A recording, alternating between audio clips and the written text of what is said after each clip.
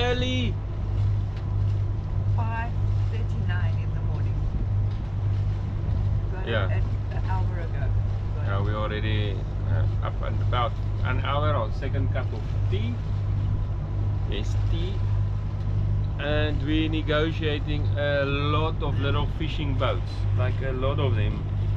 We just hope they don't have nets out and got us in strangled. But look at our view here at the back. Sun is up, or sun is coming up. And that is Didem at the back, right? Didem, and the smoke of Didem as well. We've got our fishing lines out as well.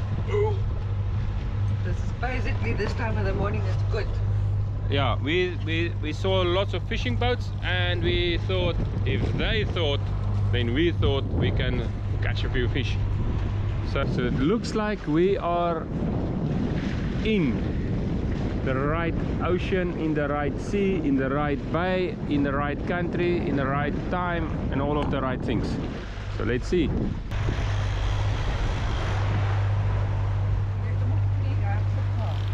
Where? Okay. False alarm.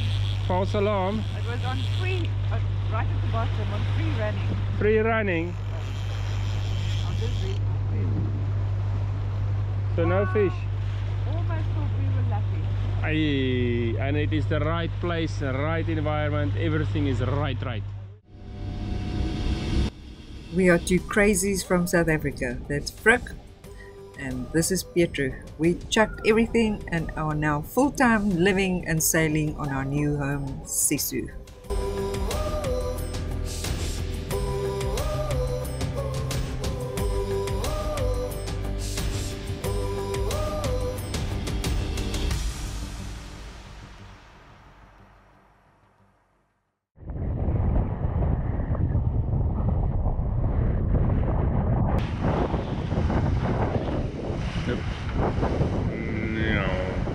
And the waves is coming, it's like completely like a checkerboard. Look, this one is coming here. One can see the wind line here is coming. Look at this gust, it's coming for us. The wind is now 10 knots.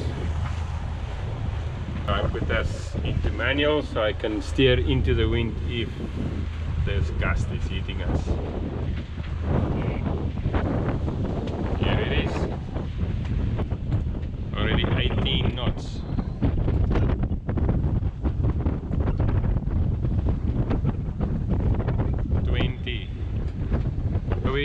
We reefed again. We're now on reef 1, and as we reefed the wind dropped again, but I think we're going to keep it on the reef. Look at the sea. Very short choppy waves, not nice. Look at that. Going to get whacked again. Oopsie daisy. So if I look at all these little white horses, then it's going to be not a good sail. And windy predicted what? 8 knots. 8 knots. And on my watch it went from 8 knots to 22 true and about 25 apparent. Yeah, and now it's back to 15. It's now back to, ooh, there we go. You may ask, how is it inside? Do we get slammed in this choppy seas?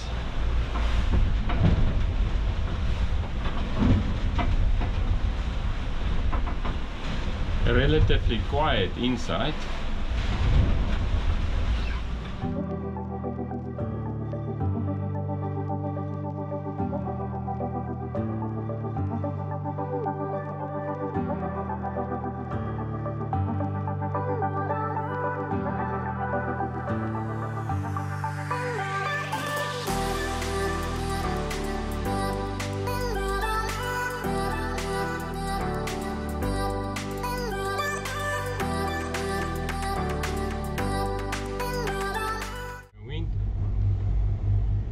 The wind just changed dramatically, and now it's straight from the front. and it changes all the time. So I can see, and I'm fortunate to see there's a wind shift or a wind gust coming for us. And a big issue with catamarans is we don't heel, so if that thing hits you, you need to be ready. So what I normally do is the windward sheet line, I'm going to use that one to hold it in my hand, and if that front is hitting you, or that race, if that wind is hitting you, then the big thing is a cat can not easily flip, not in modern cats anyway, but you can maybe rip your sail or something like that. And here it is now. So I'm checking my rudder. You can see the rudder is now being busy working overtime to compensate. So while that one is up, I just now ease up a little bit more, and as I ease up, I'm just watching that to see how much the rudder is still working. The rudder is still working, still working. There we go. Now you can see the rudder is much less. So this also means now the boat is balanced and I can feed it off. The moment this wind is past, this gust is past, and it's now going already 20 knots of wind. The moment it's past, of course, the main needs to come back again.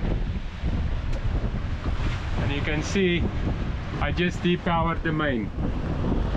Petru always make this absolutely awesome soup for our first night sail, right?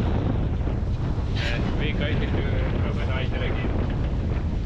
And it always is a winner. It is hearty, full of vegetables, lots of meat. Vegetables! Lots of green stuff. Camouflaged in red stuff. And it is just heartwarming. Petru is preparing for night shift. She's going to be the first one on night shift, and she wants to have a clear window. Not a weather window, a forward looking window. With a clear and a forward looking window.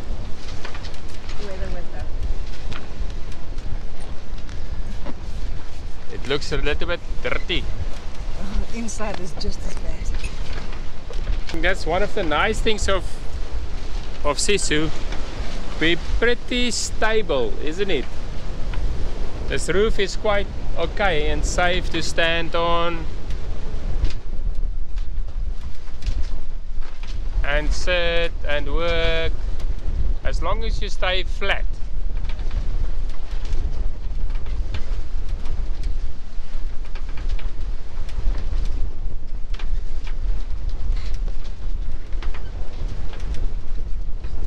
Even the water bowl is staying exactly where you put it. It's getting cleaner and cleaner and cleaner.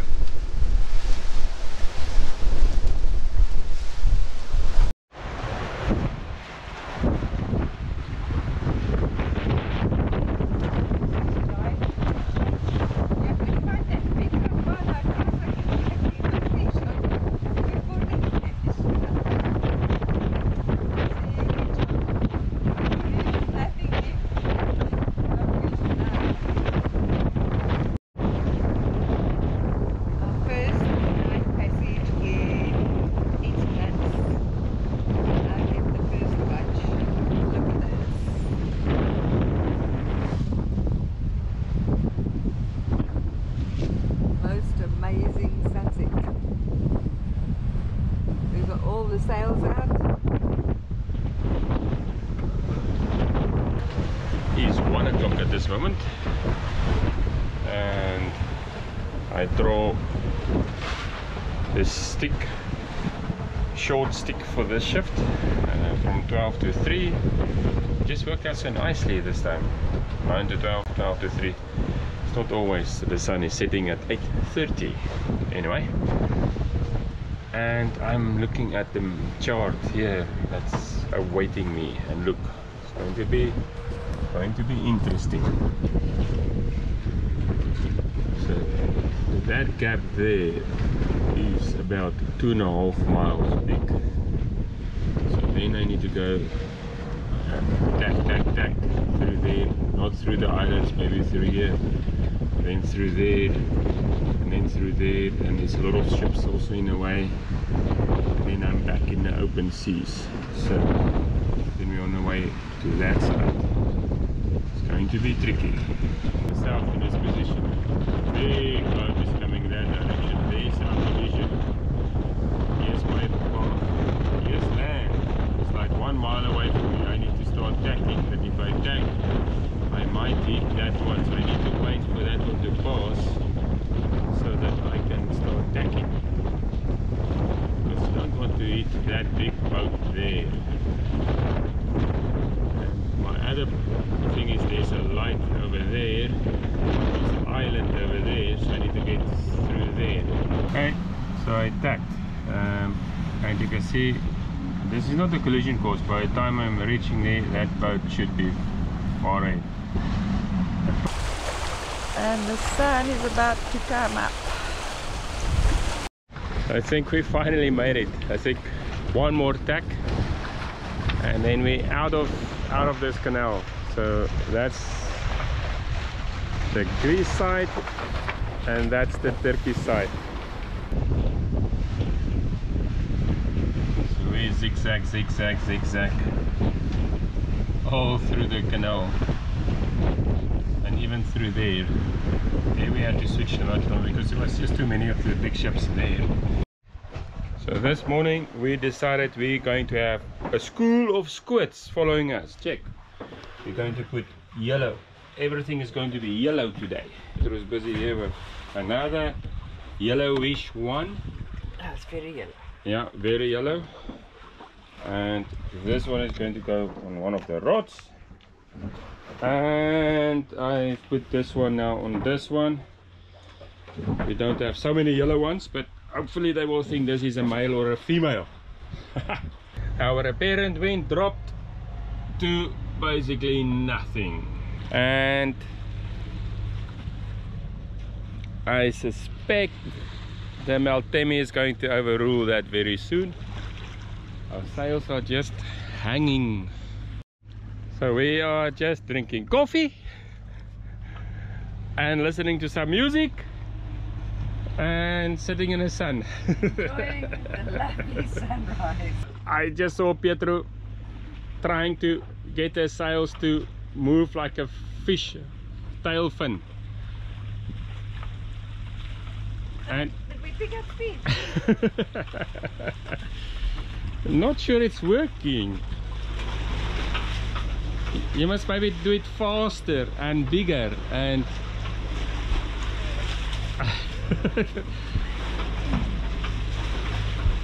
yes, we are already gaining a 0.01 of a knot.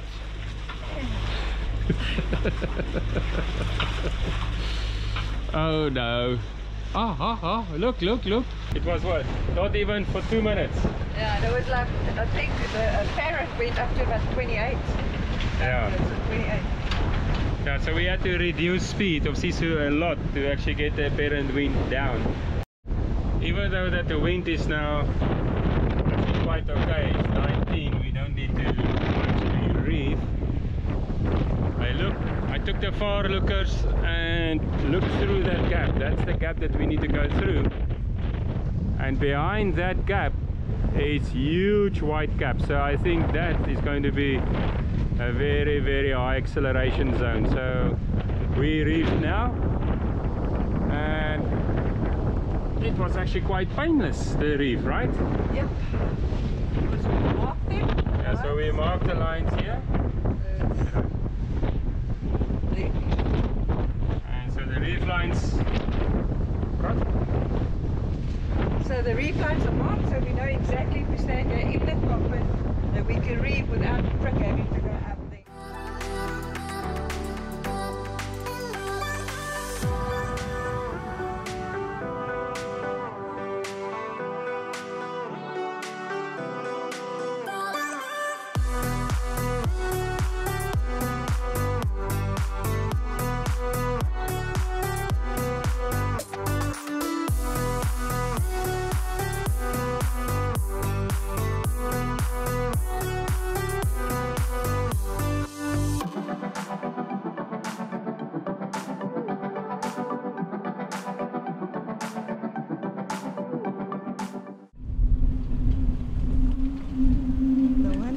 hectic inside here today. But we're up here.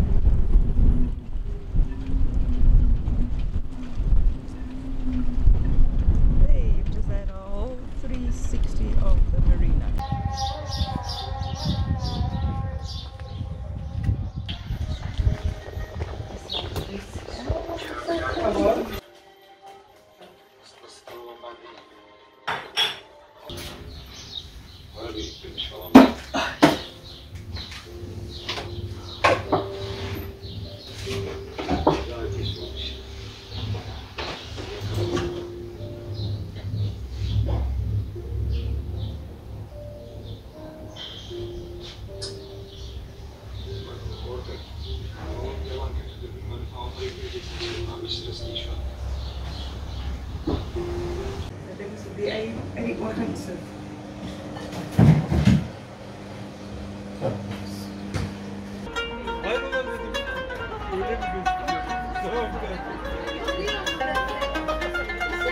Öyle bir yerdim ki, öyle bir yerdim ki, öyle bir yerdim ki, öyle bir yerdim ki.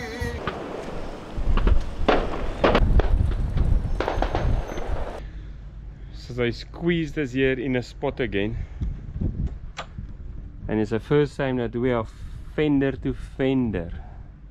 And with this close here, this very strange place. And then on this side it's like this, but look at these ugly iron pieces. It's not nice. We are on our way to do final provisioning because we have a weather window. We have to leave now. Yeah, Frick We said. are running late as it is. Frick said. We need to go through Dardanelle. Dardanelle channel. Yeah, it's a very notoriously windy channel, and with the Maltemi around the corner, it's always a good idea not to do it while the wind is blowing like 40 knots. So, and we've got our masks on because we're going to go to Migos.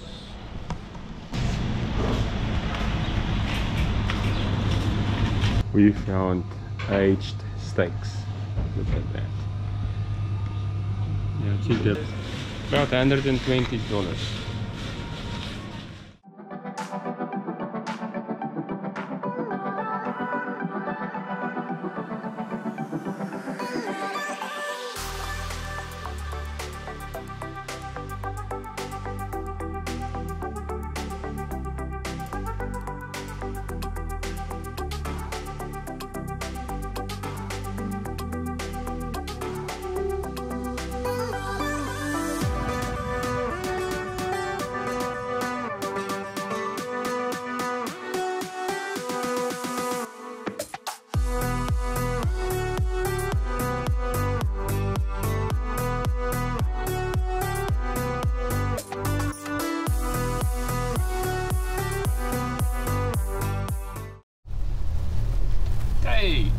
Today we are here in Ayvalık and we want to go to all the way up here to Buskada.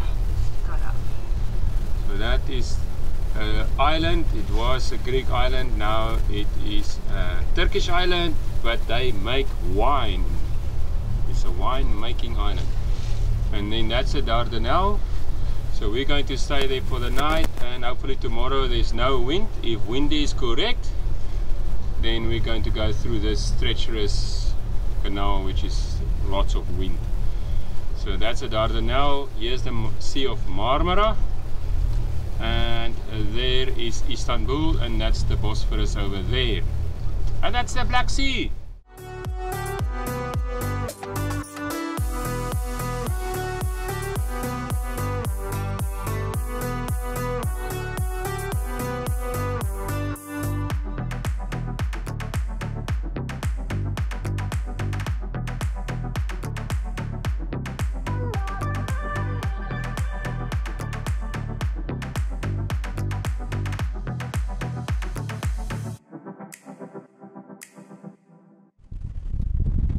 Pietro!